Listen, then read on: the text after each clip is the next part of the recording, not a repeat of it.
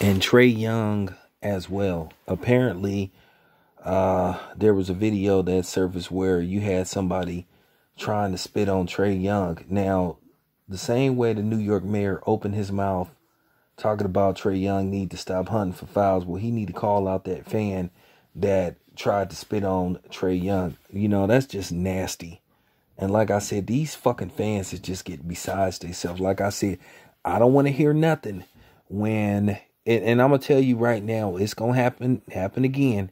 One day they gonna catch the right one, and one of these NBA players is gonna sleep one of these dudes. And I don't want to hear nothing about restraint. I don't want to hear none of that shit, because the NBA need to address this. They need to start taking these motherfuckers to jail. I mean, come on, man. Spitting on somebody is the worst form of disrespect you can do. Like I said before, they ain't gonna understand that somebody whooped their ass.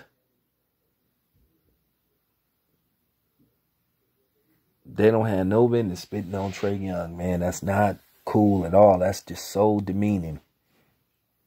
And they show what these guys look like. So, well, you could just see the arms and stuff, you know. So,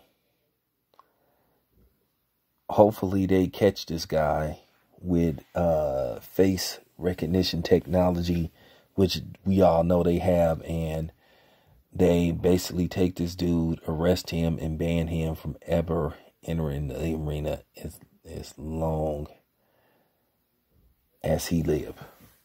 Real talk. This your boy Town Biz. I'm out.